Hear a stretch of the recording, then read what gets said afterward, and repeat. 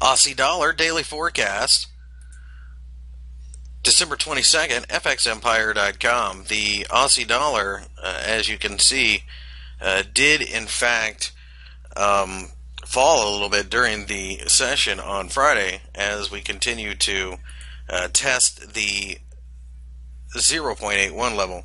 With that being the case, we feel that the market will ultimately find a bit of support below, and it's only a matter of time before we bounce. When we bounce, though, we think that's a nice selling opportunity, as the market should continue to fall apart and ultimately test 0.80 and possibly even lower than there.